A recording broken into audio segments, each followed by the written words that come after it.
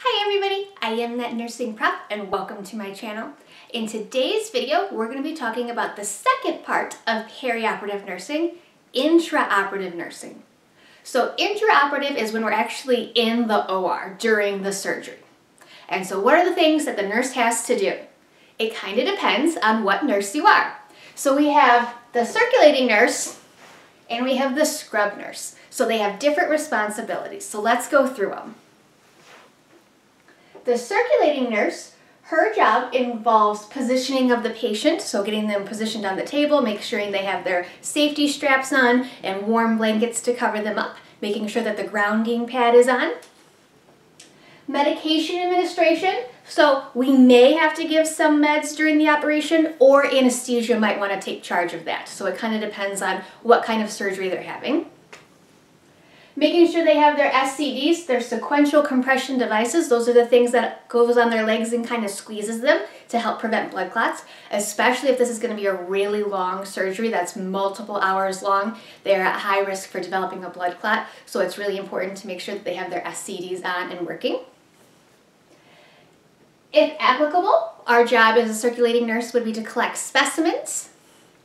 We're going to be doing instrument and dressing counts. So as they're being used, as they're done, we're going to start counting to make sure that we're not missing anything or that they didn't leave anything inside the patient. So counting sponges, laps, and instruments used.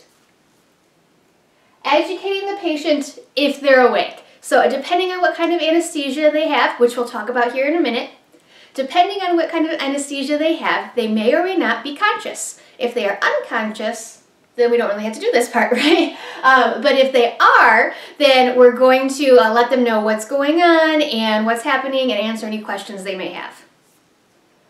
Providing warming devices. So those could be something as simple as a warm blanket. We want to prevent intraoperative hypothermia of the patient. ORs are cold, they're cold for a reason, but we don't want the patient to get a little too cold. And ideally, we start the warming devices 30 minutes prior to the procedure even starting. In a perfect world, we do that. But having warming devices ready and on hand to prevent the patient from getting too cold is really important. Charting, of course, we're going to be doing all the charting. Okay, so everything we do, or everything that gets done, our counts, when we place the SCDs, if we do a specimen, all this kind of stuff, we have to chart all of it. Asking about allergies. So depending on what's going on, you might be the same nurse that was pre-op that asked about allergies, or you might be a different nurse, okay? So this patient is new to you. You probably got allergies in report from the pre-op nurse, but just in case, you always want to double check about allergies before they become unconscious, before the procedure starts. And then finally, giving the updates to the family. Especially if it's a long surgery, it's going to take multiple hours. You need to be the one that goes out or sends somebody out to go ahead and let the family know, like, everything's going well, it's taking a little bit longer than expected, or expect them to be out here in a couple hours, ask and answer any questions they have, that kind of stuff. So, giving updates to the family. As the circulating nurse, you're going to be the person that's not sterile in the OR. So anything that requires you to be unsterile, like leaving the room, picking up something that's not sterile, calling somebody on the phone to ask about something for the doctor, or responding to a doctor's page, or something like that, you're going to be the one that does that because you're the one that's not sterile. The scrub nurse, she's the one, or he, is the one that is sterile. Okay, so they're the one that's kind of stuck. They're kind of stuck in the OR next to the doctor.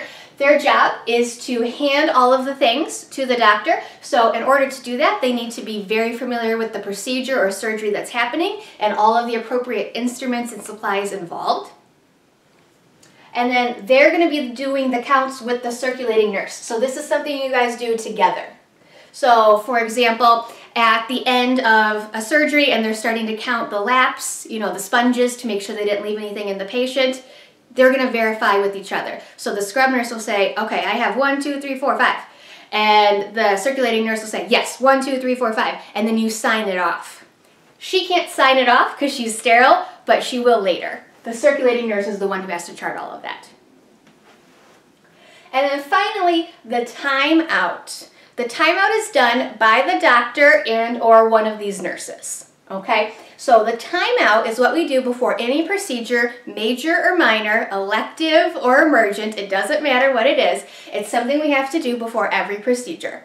And that is, we have to make sure that we have the right patient, that we have the right site, and that we're doing the right procedure. This is very important because I'm sure you've heard those scary stories about somebody going in and they got their appendix taken out when really they were supposed to get, their leg amputated.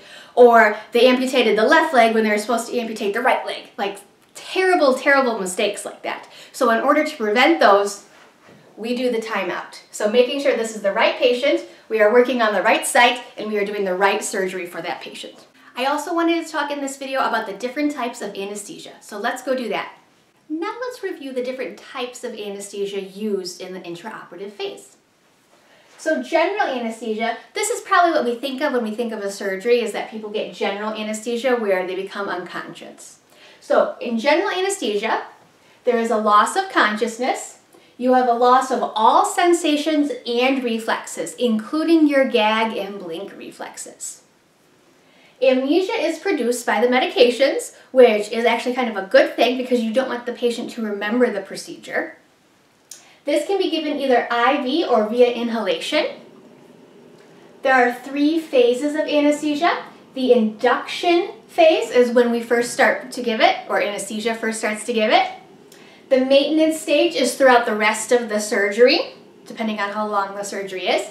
And then the emergent stage is when it starts to wear off and the patient starts to wake up. More and more, our anesthesia is shorter and shorter, which is a good thing because it's dangerous for the patient to be under anesthesia for a long period of time. So the emergent stage may start happening right before you're getting ready to transfer them to the PACU. It might happen in the OR these days, and that's okay. Regional anesthesia is when you lose sensation in a specific region of your body. This is injected into your spinal cord. So regional anesthesia, a big example is an epidural. When you give an epidural, you are still awake, right? You are not unconscious, and it doesn't affect your whole body. It affects from about your hips down. So that region, the lower part of your body, that region is under the anesthetic, not the rest of it. And it's called an epidural because it goes into the epidural space of your spinal cord. Another one they give is a spinal, which goes into the spinal space in your spinal cord. So that's regional anesthesia. So the patient is awake. And then local anesthesia is the loss of sensation at a desired site. So a specific area that they want to numb, like your arm or something like that, okay? So local doesn't affect your whole body, and you will be awake for it, and it'll be whatever site they're working on wherever you need your surgery. This is typically used in ambulatory surgery or what they call outpatient surgery, so day surgery. That's when they'll probably use local anesthetic. And then an honorable mention that I wanted to put on this chart is something called conscious sedation, okay? This is used for certain procedures like a colonoscopy or something like that, okay? And the point of this is to decrease the patient's level of consciousness. The #1 most commonly used medication for this is something called Versed.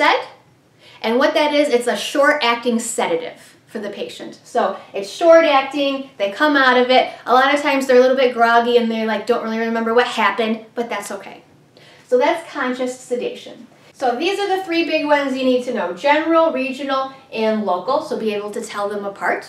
And in the next video, when I talk about post-op nursing, I'm going to talk about how the nurse's role is different and how these affect the patient differently in the PACU. So that was my video on intraoperative nursing. Don't forget to like and subscribe. And any other questions or comments, please let me know. If not, I'll see you on the next one.